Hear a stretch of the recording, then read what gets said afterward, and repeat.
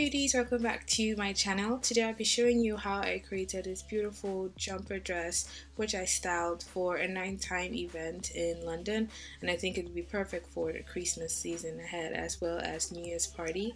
If you want to see how I created this look, keep watching.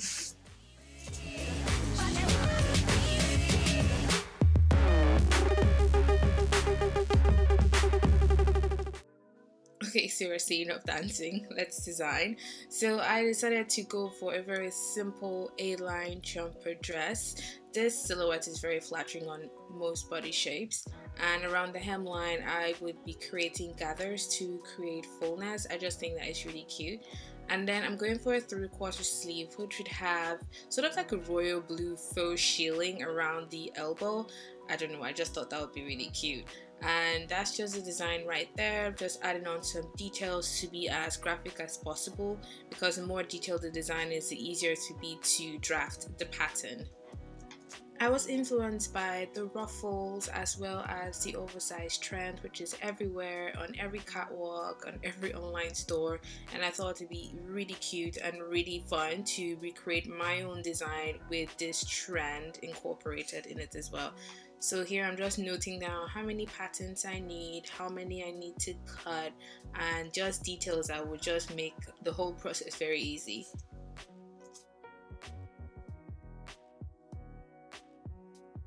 Okay, let's do this. So the difficulty level is intermediary, and these are the steps if you want to co-create this dress with me. So I'm going to go ahead and draft my patterns. So as you see, I've done my front, my back, and I walked from a size 10 block because I wanted the dress to be really oversized. And that is the sleeve, and it has 3 pieces, and the middle one is where the faux shielding insert is gonna go.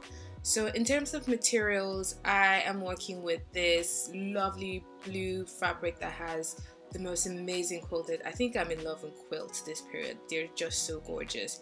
And I am using this royal blue faux shielding. It almost looks like a towel or a rug, but it's really soft. And I just got matching thread, baby scissors, tape, the big scissors to cut my fabric.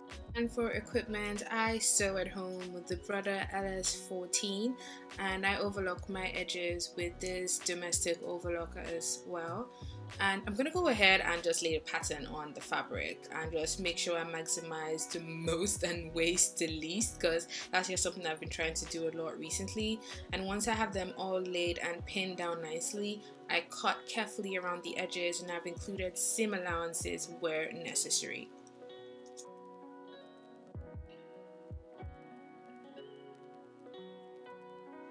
Alright, so once all the pieces are cut down, I'm going to go ahead and neaten around the edges. Because it's a woven fabric, it frays annoyingly, so I'm just going to overlock the edges on my overlocker. So once I'm sewing, I know I wouldn't have to deal with any shedding and any annoying bits that would fall off the fabric, and it just comes out really nice and smooth around the edges. Time to join the pieces all together. It's just like a puzzle, and you just have to fit what parts goes with each other. And you want to get the neckline sorted before joining the side seam, the hemline, before going ahead to attach the sleeve. So at this point, I'd already folded in the front and the back neckline just to create a really lovely finish that is beautiful on the eyes. And then I'll go ahead and join the back seam, because I don't know why I cut 2 pieces at the back, I just did. And then once I do that, I would join my side seam.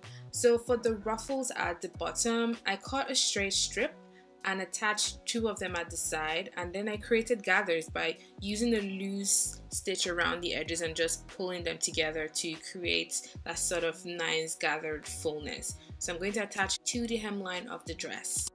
Sleeve, I had already joined the blue insert to the other parts of the sleeve, and I've neatened around the edges, so it's just easy to work with.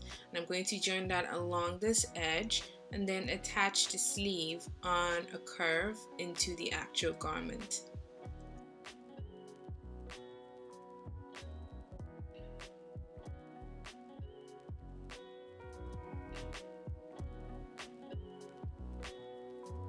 And once the hemline is beautifully done and the sleeve is properly finished, you're done with your jumper dress.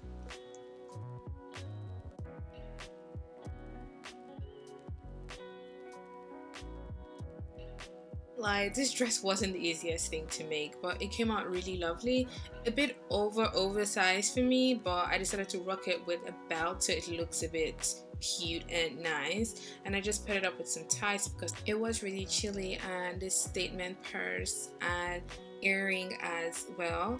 And overall it was a smashing look. I got loads of compliments in this entire outfit, and I hope you guys enjoyed watching this video. If you enjoyed it as much as I did, give it a thumbs up and don't forget to subscribe just before you leave.